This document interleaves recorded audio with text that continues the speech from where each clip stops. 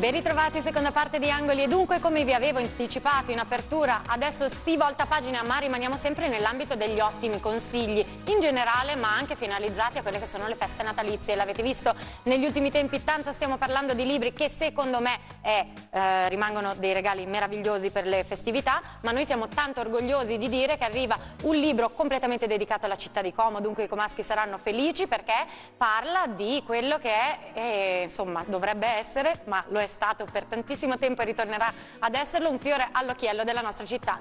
Parliamo dunque di C'era una volta il lungolago, un libro composto da 2 volumi, e noi abbiamo insomma un ospite per volume, direi quasi, no? 2 dei protagonisti che hanno reso possibile questa pubblicazione, finalmente nello studio di Angoli, strappato alla curva sud del Como, dove si fa trovare in collegamento sempre con Paolo Annoni, è l'autore del libro, Enrico Levrini. Ben arrivato. Grazie Roby, grazie agli amici di Angoli e buona serata. E buonasera, insomma io ti ho dovuto un po' strappare dalla trasmissione del calcio perché da me non venivi mai, l'occasione è arrivata. È arrivata, finalmente faccio un libro ogni 3-4 anni e quest'anno è finalmente un libro veramente degno di storia come quello che avevamo fatto del centenario del Como. È vero, questo dedicato al lungolago è il tuo 8º libro, arriva subito dopo quello del 2007 sui 100 anni del calcio. 100 anni del calcio Como. Era una storia diversa quella di calcio, adesso è una storia molto più complessa e complicata quella del lungolago, bella, che è lo specchio della nostra città, la storia della nostra città, la riva del lago di Como che va da Villa Olmo fino a Villa Geno. Beh, ma adesso voglio sapere un po' di cose,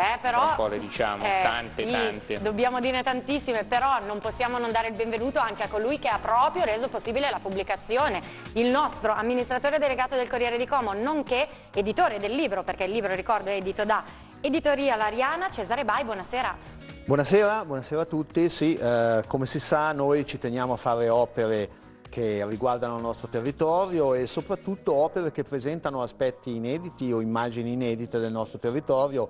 L'abbiamo fatto con tanti libri in passato, abbiamo citato quello del calcio Como, i libri sul volo, il lago di Como dall'alto, sì.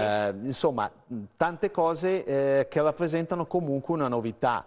So che c'è stato tanto lavoro per la preparazione di questo libro. Tanto lavoro di preparazione, sì, soprattutto quello di preparazione fatto dall'amico Enrico Levrini, che ha fatto ricerche per forse 3 anni per raccogliere tutto il materiale, prevalentemente dalla sua collezione, ma soprattutto poi i testi, tanto lavoro di ricerca e poi alla fine un'edizione che abbiamo curato molto bene anche come confezione, sì, da regalo. Sono 2 volumi in cofanetto, tantissime pagine, 700-800 illustrazioni a colori, tutte d'epoca del nostro lago.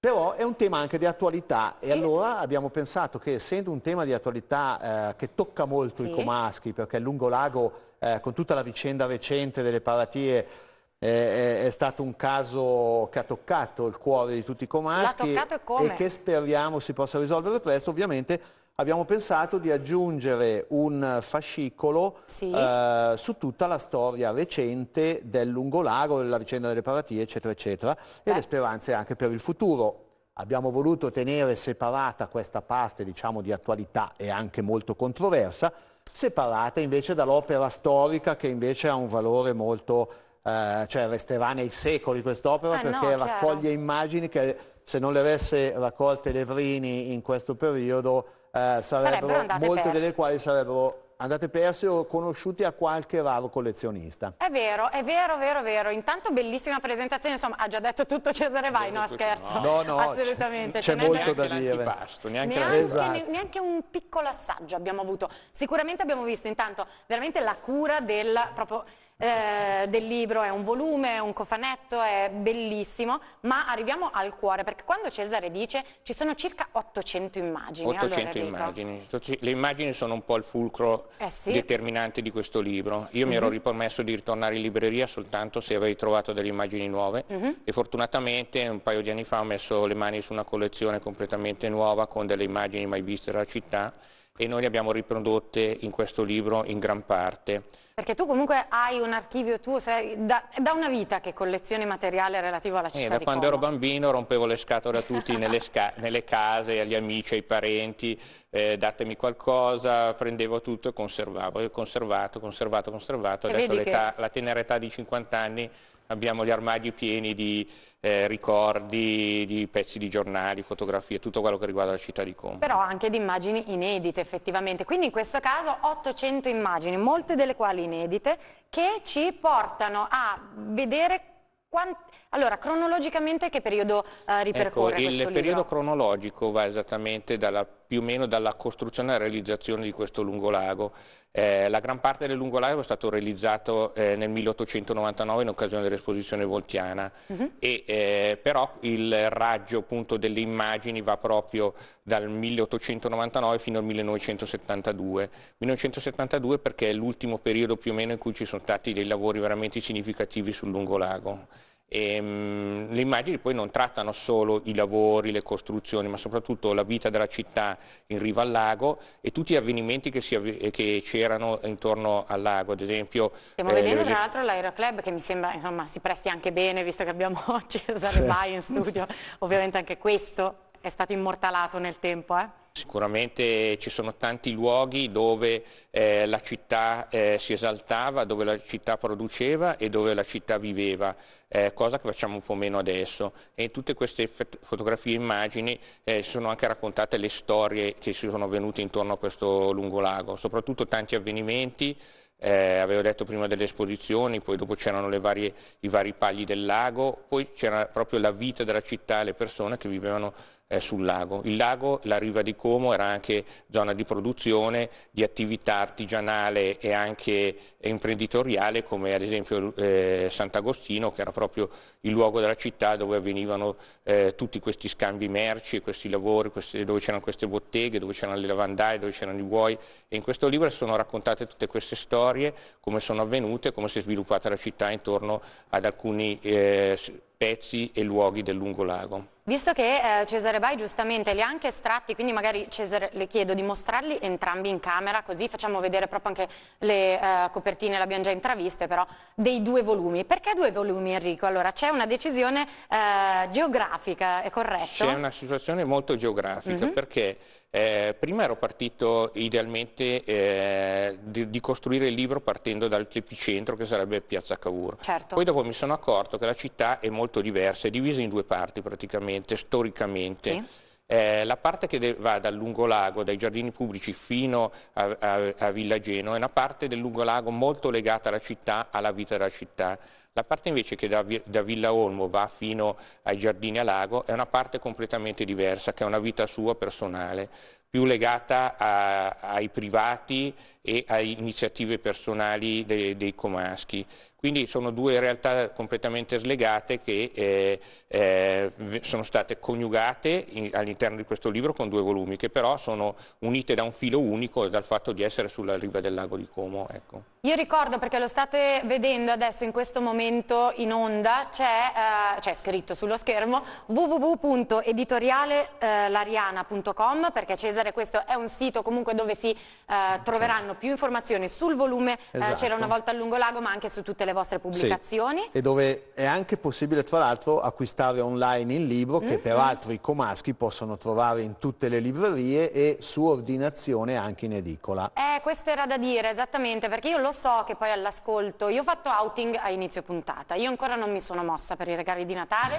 ma io sono un caso raro a parte, però tante persone magari ancora stanno cercando qualcosa. Visto che lo faccio a tutti, in questo caso è un po' difficile perché mi sembra un libro che effettivamente per un comasco colpisce subito al cuore e viene la voglia di sfogliarlo, però lo faccio come faccio con tutti gli autori. Enrico, a chi l'hai rivolto il libro e chi ti farebbe piacere che lo leggesse, che lo sfogliasse? Ecco, siccome è stato un grandissimo lavoro di ricerca, voglio che questo sia un lavoro che rimanga nel tempo e dedicato anche non solo agli comaschi, agli amanti della città delle immagini, ma soprattutto agli studenti. Questo ti spiego perché. Noi siamo adesso in una nuova tecnologia digitale, in una nuova era. E purtroppo durante la mia ricerca ho trovato tantissimi errori che ci sono sulla storia, sui fatti, sui personaggi, sulle date della città di Como e sul suo lungolago. Questi dati vengono continuamente ripetuti in modo seriale su vari siti internet da persone che non se ne intendono assolutamente. E tanti questi errori sono stati così duplicati che l'errore o lo sbaglio è diventata la verità. È chiaro. E ho fatto una fatica molto pesante a riuscire a trovare veramente tutte le idee, tutti i dati originali, le date originali, i personaggi, i fatti veri accaduti e riportarli esattamente in questo libro qua. Quindi sarebbe bene un po' per tutti, un po' per le scuole, ha valore anche didattico assolutamente, quindi questo libro? Valore didattico assolutamente, perché dopo la mia presentazione di questo libro è stato non solo dietro questo libro c'è sottoscritto, c'è stato un controllo generale da parte di numerose persone, certo, a livello grafico e anche a livello storico, per evitare appunto errori. Questo diciamo che è un'opera veramente finita, dove possiamo trovare tutti i dati relativi alla città, al lungolago, alla sua storia. Cesare, abbiamo 30 secondi, poi dobbiamo lasciare lo spazio all'informazione. Comunque sì, mi sembra che l'appoggio insomma, l'avete pubblicato,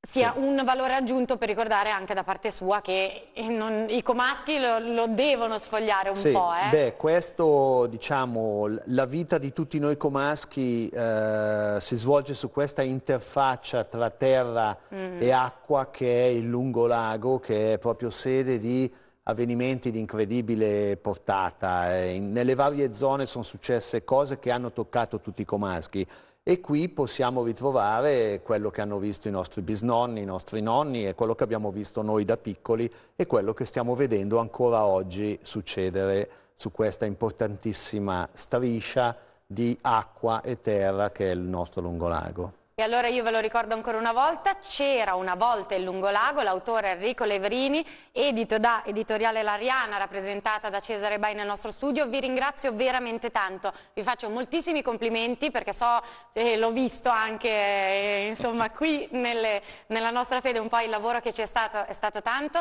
Grazie per aver regalato a tutti noi comunque un lavoro così importante e così bello. Grazie a te. Grazie a te, auguri a tutti gli amici di Angoli. E auguri anche a voi, io invece auguri a voi i miei ospiti, a voi aspetto ancora qualche giorno a farveli, però vi dico che insieme ad Enrico e a Cesare siamo arrivati al termine di questa puntata che, come detto, insomma è stata variegata, abbiamo parlato di cose diverse, un po' tecnologia, un po' libri, insomma noi parliamo sempre di tante cose diverse, oggi però il fil rouge era evidente. Continuiamo sotto le feste a darvi tanti utili consigli se stesse cercando anche un bel regalo particolare. E allora io vi dico che domani sera alle ore 19, dove pensate che io possa essere? Sarò qui ad aspettarvi, allora vi invito ad accendere il televisore se vorrete passare una mezz'ora in nostra compagnia. Se volete rivedere le nostre puntate ricordate anche che c'è il sito internet www.espansionetv.it, sezione Angoli, ritrovate tutto. Buona serata, domani, arrivederci.